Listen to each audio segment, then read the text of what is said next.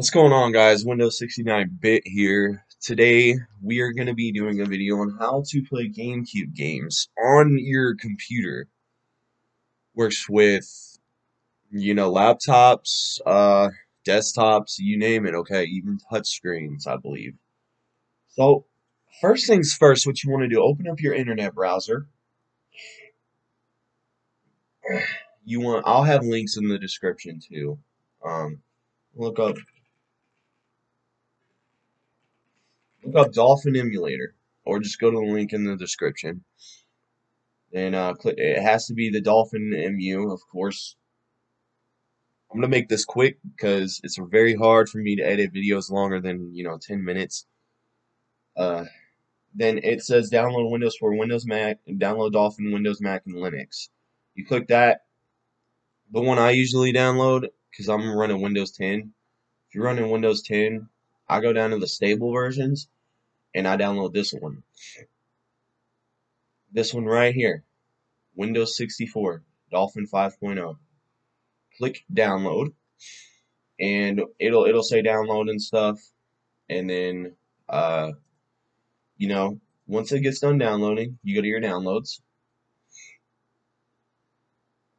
and it'll be it'll be in here. It'll say Dolphin setup and stuff. Click it. It'll say something like this is a 64 one. I think I deleted it because I delete my shit whenever I'm done with it. But once you do the Dolphin setup and shit, um you click on it, right? I'm gonna give you the best settings too. um Click on Dolphin. First things first, what you want to do is you want to go to Tools. No, you go to Graphics. Look, you click Configure. First, you want to click Configure. Copy all these settings I have right here. Okay, all these settings. Here's General. Okay, Interface, Audio, GameCube, Wii, and Paths. I would create a GameCube ROMs folder on your desktop and then use that because then it'll just automatically load everything when you put it in. And then advanced, do this because right there. So, and second of all, you want to go to graphics.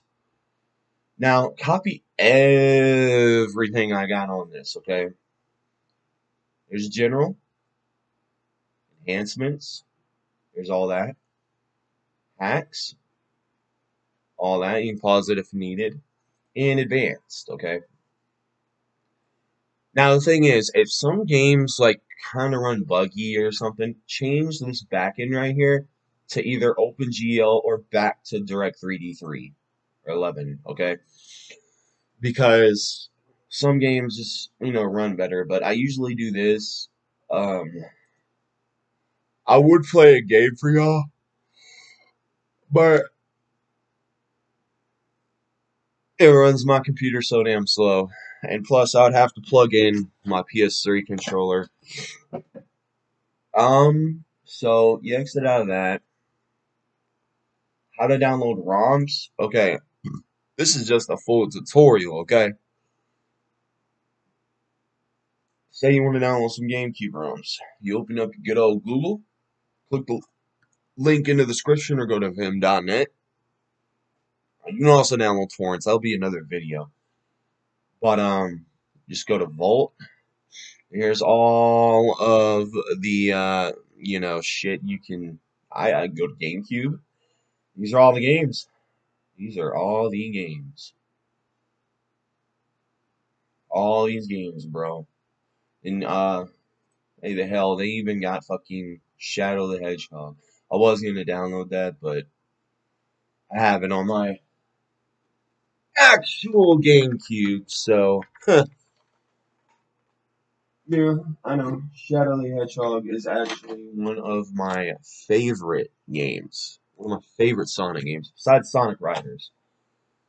But yeah, and let's just say download Scooby Doo or whatever. I'm gonna cancel it anyways. So it'll bring you to this. It's nkit.iso, which means it's kind of compressed. So you click download, and then it'll start downloading. Okay, I'm gonna cancel this, and once it's done downloading, you basically open it. You don't open it really. You open the zip, of course. You have to have WinRAR. I'll put WinRAR into the description. You need WinRAR or 7-zip or whatever to unzip. You just download that. I'll have all the download links in the description. But yeah, like when you have there, see, like all that is just like WinRAR options. But um, so yeah, that's basically how you do it. Um, I'll have a WinRAR. Just set up WinRAR. I'll have everything in the description for you. Okay. Um,